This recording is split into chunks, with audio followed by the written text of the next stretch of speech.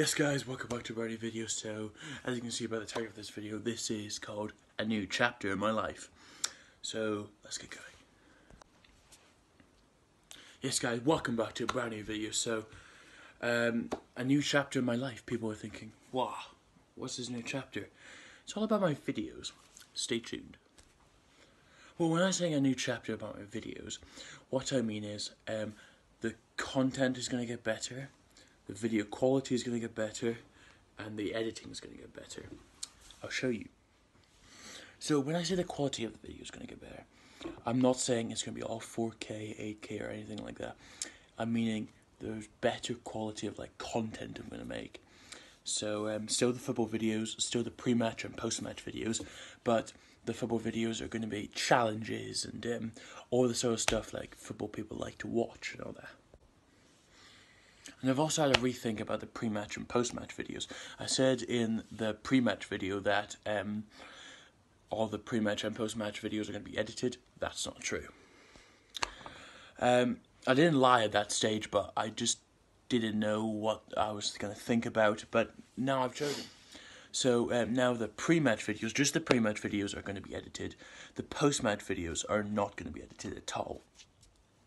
And the reason is, it's just too much hard work, technically.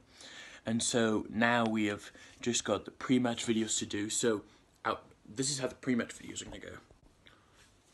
So how the pre-match videos are going to go is so if there's a game, let's say on Saturday, I'll film it on Friday, post it on Friday, and then so that's a day until the game starts. So you get a feel for the game and all that, pre-match preparation and all that.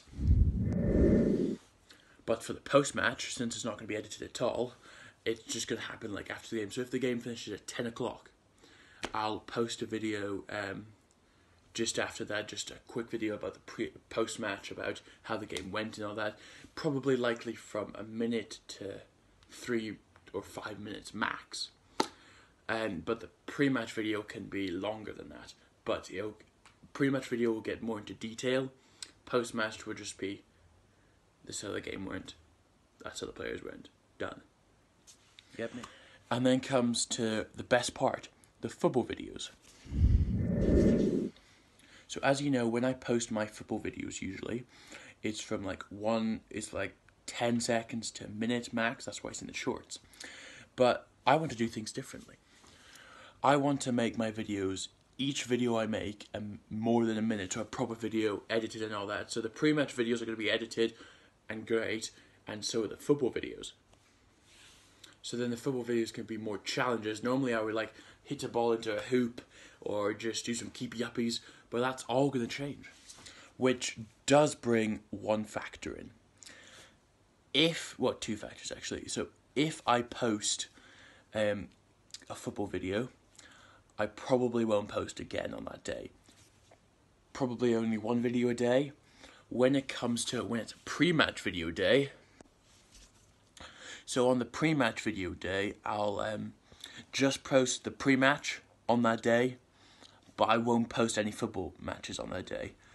The next day, when it's the actual game, so when it's the actual game day, that's the day after I posted the pre-match, I'll post a football video as well, and afterwards I'll post a post-match, because post-matches don't need editing at all. I can just sit down here like I'm doing with you guys now, record it and put it up myself, and that's it.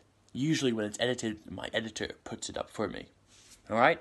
You see where I'm going? And so hopefully in a month or two, or even like tomorrow, I can get more views for videos that are longer than a minute, because honestly the views don't count in the shorts. I'm not saying the views don't matter. Yes, 47,000 views, thank you guys so much for that. But if it was a longer than a minute and it was 47,000 views, that would be more hours watched. So I need to get 4,000 watch hours, and right now I'm only at 20, even though I have videos that I've got 47,000, 10,000, 15, 25,000, that sort of thing. But since it's only shorts, it doesn't count to YouTube.